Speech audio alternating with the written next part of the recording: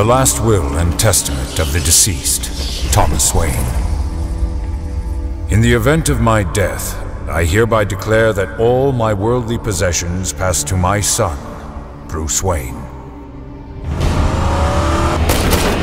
Bruce, I ask that you honor the Wayne family legacy and commit yourself to the improvement of Gotham City, its institutions, and its citizens.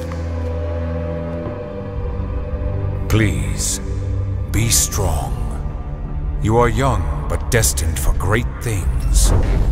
Make the most of your opportunities. Use them to give back to a city that has given us so much, to change the lives of millions of people. Do not be frivolous with this wealth.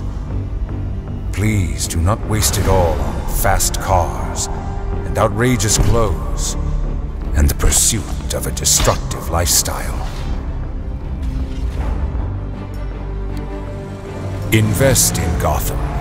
Treat its people like family. Watch over them and use this money to safeguard them from forces beyond their control. My deepest regret is I will not see you grow into the good man I know you will become. And finally, my son, I ask that you never abandon this city to fate.